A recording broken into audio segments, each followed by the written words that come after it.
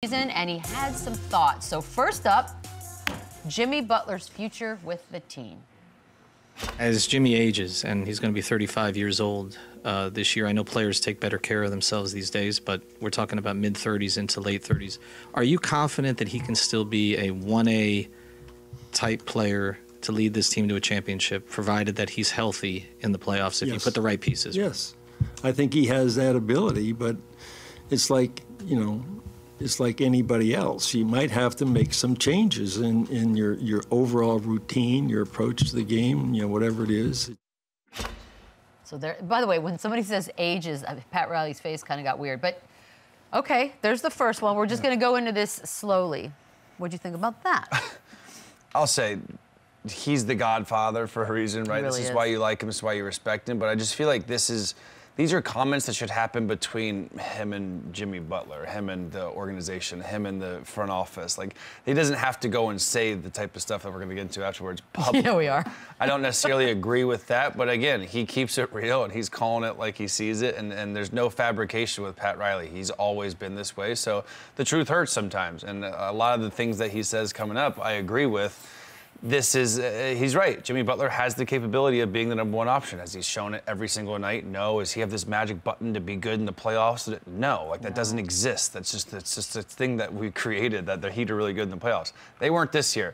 And that doesn't mean they're going to be bad or good next year. But Jimmy Butler, I think, is a critical piece of their team moving forward. He's a foundation piece. But listen, Pat Riley keeps it 100, as the kids say. As the kids do say, Lou. You know what? Oh, what were you going to say, Lou? Sorry.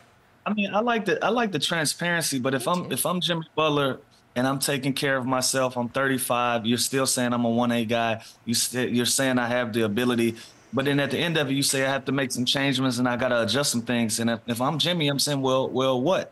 And why are we having this conversation in public? You know, I understand you're at a press conference, but you're giving me all of these props, and then you ended with saying that I need to make some adjustments and I need to change my approach to things. And if I'm doing everything that I feel like I should be to garner the respect of you saying I'm still a 1A guy, what adjustments do I need to make? And why are we having this conversation in front of media? So, because what's going to happen is if Jimmy Butler comes out today and decides to have a rebuttal to this in public, now we're going to criticize Jimmy Butler for having something to say when he's only responding. So I'm not in love with the stance that Pat Riley took. I'm cool with it being out in the open and everybody having an opinion and him saying it in a press conference, but I just didn't agree with some of the comments. Well, in fairness, Pat also was given an opportunity to respond to what Jimmy Butler did publicly when he trolled the Celtics and the Knicks, for that matter. So here's Pat on that. You know, for him to say that, you know, I thought, is that Jimmy trolling or is that Jimmy serious? You know, if you're not on the court playing against Boston or on the court playing against the New York Knicks, you should keep your mouth shut in your criticism of those teams. How about that one, Lou? I'm more impressed that he even knew how to use the word trolling, Michelle. That's how you use trolling when you're old. That's it right there. So for me and Pat and all of us old guys and all of us old people that's just trying to keep up with all the slang, I love the fact that Pat Riley even knew how to use this. But I agree. Listen, this goes for everybody. If you're not putting on a uniform, you got to chill out and you got to be quiet and allow the guys that's going on the court to do the talking with their play and stay out of it. Yeah, I mean, he sunned him a little bit here, and I feel like it's not really how you're supposed to talk to your franchise 35-year-old vet player, but I'm with Lou. I agree, and this reminds me of the Tari Eason thing. It's like, very much. You're not playing, and these teams are playing, and they had a better season than you, and they're still continuing to play while you're on vacation, and they're competing for a championship. So it's I guess it's a cool comment to say at the time. Like, I understand what Jimmy's trying to do, but at the same time, like, pipe down. Like, you're and not. You know what else, Chandler?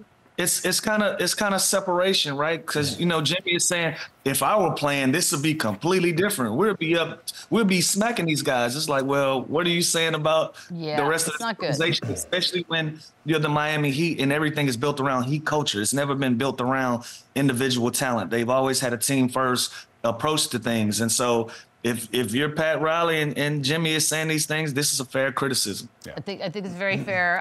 But I'm wondering, Shams, is there any movement possible in the future of Jimmy Butler out? I mean, I have a hard time picturing it, but could he be moved out of Miami? Well, Pat Riley said a couple interesting things. One is like they really don't have to make a decision on Jimmy Butler until next year when his contract is up, when he has a player option. He's got $40 million next season, $52 million player option for 25-26, and there are teams clearly out there that would extend Jimmy Butler if they had him and they were able to trade for him. But he's clearly wanted to be in Miami. Like, he's seen that as a perfect marriage of sorts. And to me, I just look at the 5 seasons Jimmy Butler has spent in Miami. 2 NBA Finals appearances, 3 Conference Finals appearances. He's either first or second in all the major categories: points, assists, rebounds, steals, blocks.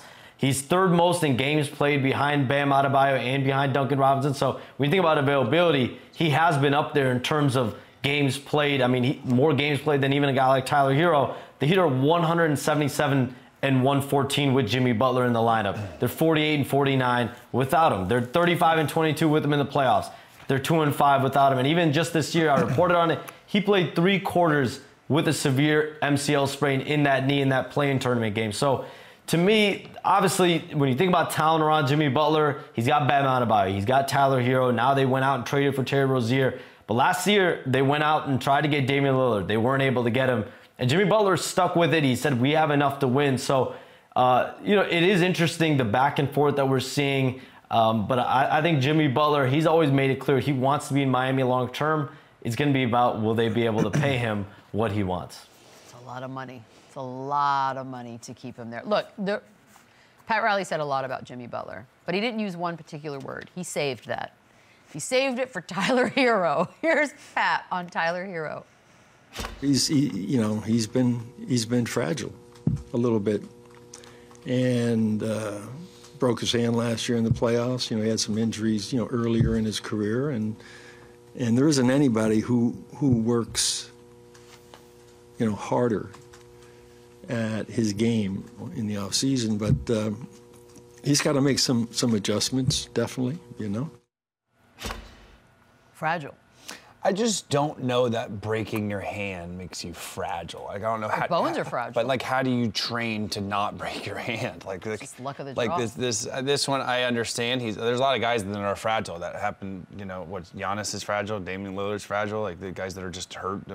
I mean, by definition, sure. I guess it's part of the game. So it's what you have to deal with. Every team deals with it. So Tyler Hero, to me, he's one of their top 3 players, and that's for sure. He's one of their valuable pieces going forward. So, I don't know if, again, he's Pat Riley's old school, and he calls a spade, but calling one of your best young players fragile, what did you do? He's not even there, just catching a stray, like on vacation, is hilarious. But, again, there's a lot of things that are out of your control as an athlete. Well, sure, does that make you fragile? Does it make me fragile that I tore my meniscus 4 times? Like, maybe, probably. but I don't Yeah. It's out of your control. So I don't know what else he could do to prepare his hand from not breaking. Calcium, maybe. Yeah. Lou, you get called fragile. How you feeling fragile today? sucks. It's soft, fragile. Like it's not good. Yeah, I'm not excited. If I'm a player and you call me fragile, I got an issue with it. I think this is just Pat Riley having a lack of a better word, honestly. I don't think he was trying to call him soft. I don't think he was trying to call him fragile in the sense of how we would take it as athletes. I just think he was trying to say that he's dealt with some issues in his hand being broken and some of the other injuries that he's dealt with.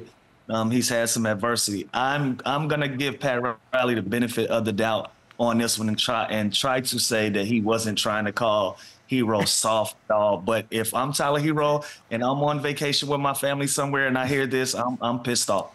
It's a I will say he just means fragile, like he's getting hurt quite often. He's not saying he's soft. He even said he works hard. He works hard as a game in the offseason. Like his bones maybe are a little fragile. Yeah, he's just saying he's just happened to be fragile and hurt all the time. That happens to the best of us.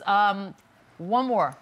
He had something to say about the 65-game. We're still going with Pat Riley. Yeah, It's the Pat Riley segment. It's a whole day. Here he is. I don't understand the 65-game rule. I really don't.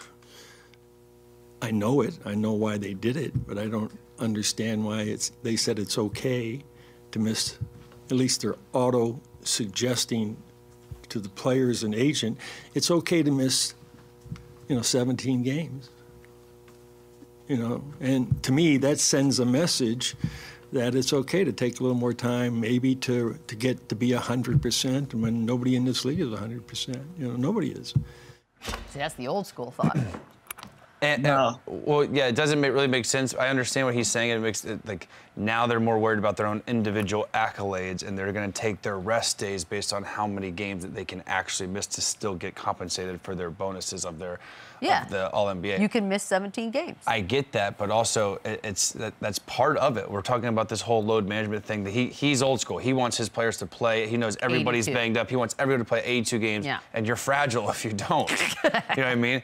On the flip side, I think it's stupid because if Joel Embiid played 64 games this year and Jokic played 65, and I think Joel Embiid should still be qualified to win the MVP. So I think there is some gray area, but I understand what he's saying because now he's saying that players have this basically built-in games missed.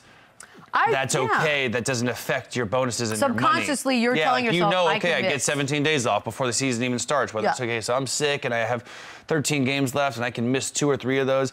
I'm going to sit this one out because it reaches this standard. But I never loved this rule. I think it's silly. You know what we've never seen in this load management argument, in this 65-game argument? Let's say Jalen Brunson on a run that he's on with 4 straight 40-point games.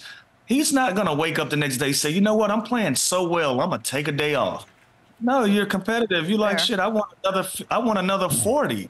Like, I want to put more numbers on the board. And so I think Mr. Riley and Coach Riley and all respects to him, I think he's looking at this, the glass half empty instead of it being full. I think this should be an approach where a guy looks at it and says, I got to play at least 65 games for the things that I've been able to accomplish this year gets recognized instead of the opposite way of worrying about the 17 games that player can miss.